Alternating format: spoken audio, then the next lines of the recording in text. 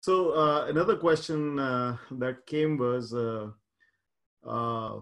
what is the best career advice? And I think where this is coming from is that you obviously from San Jose State have achieved a lot, and a lot of others, graduates from San Jose State.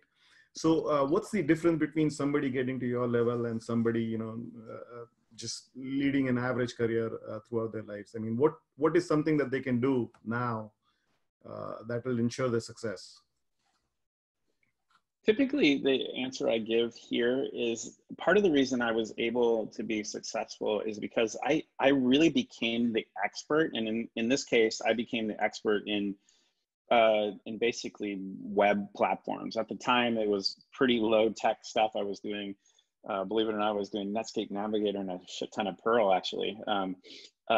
Setting up our intranet and getting our internet environment stable. But I became the company's expert in the web.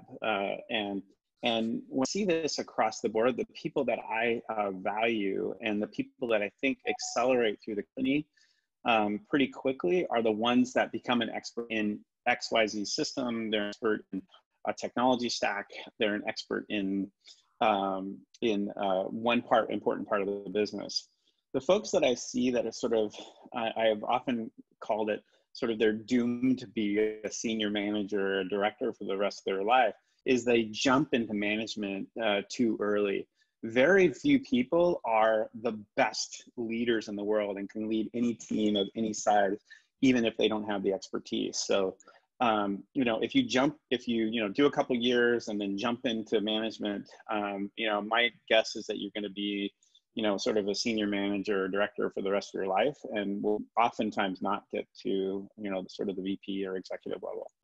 And that's also true. Again, I want to encourage many of you to stay off of the management track as long as possible.